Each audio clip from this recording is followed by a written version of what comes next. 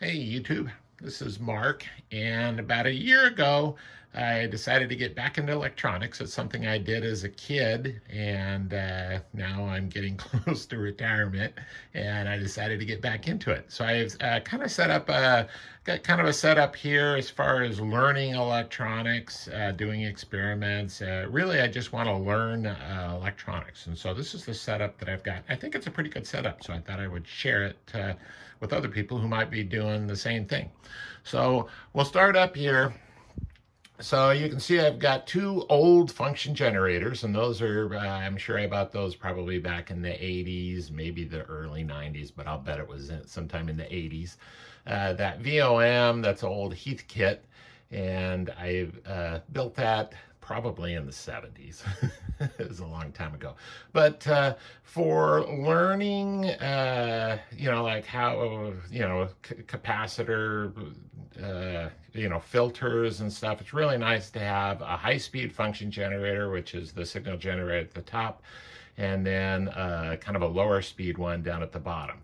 And I found both those are working great for the learning that I'm currently doing. So if we come down here, there's my old oscilloscope. I probably bought that back in the early 90s, late 80s, can't remember. But it still works pretty good. I think an oscilloscope will be my next purchase, but for what I'm doing right now, that seems to work fine. Underneath that, there's, it's an old Heathkit thing that I used when I was a kid learning about electronics. And I'll still hook that up every once in a while for it's got AC, 30 volts AC, and so if I'm doing something with AC, I'll use that, but don't really tend to use that too much. And then over here, I've got a bunch of spare leads and just a bunch of parts I've collected over the years. So then if we come over here, you can see the switch here, and so that switch actually is just an extension cord that runs to back behind there. You can see a big bundle of wires, and basically that'll just turn everything off. So if I want to turn everything off with just one switch, I can flip that switch and turn it off. So then this is the computer that I use to either look stuff up on or to program Arduino. I kind of got into Arduino. That's what got me started, is I started playing with Arduinos and ESP32s and stuff, and I was just shocked how much fun it is and how easy it is to build stuff. But the more I got into it, the more I really wanted to just learn electronics. I kind of got tired of buying, parts that I could just plug into those. I wanted to kind of build my own stuff. So that's how I started in this setup. So the next thing we got over here are my power supplies. This is a really old power supply. I've had that for probably about that back in the 90s. This is a really nice power supply that I built that just uses a power supply out of an old computer, and maybe I'll do another video on that. I really like this. And then this is power supply that I just recently bought. It's nice because it does current limiting. And it's nice to have two power supplies, although I've also got this one up here. But the nice thing about this one is you can run it down to near 0 volts. So if you're doing stuff where you need, 0.6 volts or something, that's very handy. And this is probably my most expensive recent purchase, desk multimeter, I guess. It's really nice to have a desk meter, even though you don't really need it. This one does pretty much everything that this one does, at least for what I'm using. And this one, I think this was 120 bucks, and this is, I don't know, 20, 30 bucks, can't remember. So anyway, but I do enjoy that one. So then we come over here. This is my soldering iron.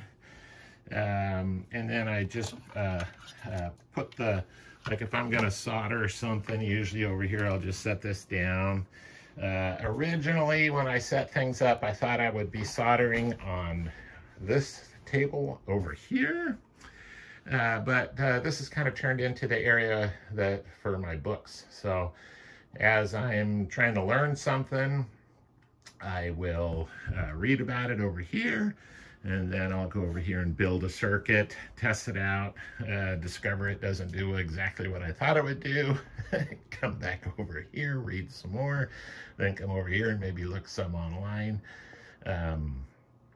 But it's turned out to be a pretty good setup. And one thing I found once I started getting back into electronics is I just started rereading a bunch of my old books. And I found, you know, I was learning a bunch, but then when I go over here and I would try to implement what I'd learned, I realized I wasn't really learning anything. So I started all over again, back through the books, and each time I read about something, then I come over here and do an experiment to implement what I've learned. And I found this works really well, especially with this setup that I've got here. So the other thing I've got is got a drawer down here just so I can easily get to some tools. And then I've just got a whole bunch of parts, random stuff I've collected over the years. You know, you can buy these cheap things of various parts. You can see I've got a bunch of them as I've kind of gone along. And that's one thing I've really enjoyed is how much cheaper it is now than it used to be. You can see here's a bunch of microprocessor stuff up here. But back, you know, when I was a kid and I was doing this, if you wanted to buy, you know, a bunch of transistors or something, you go to DigiKey and you'd have to guess what you wanted. Now you just go to Amazon and just buy a pack. I mean, you get a whole bunch of them for 10 bucks or something. So anyway, I'm having fun. So this is my setup. So far, it's working really well. And if you have any questions, feel free to comment. And as always, thanks for watching.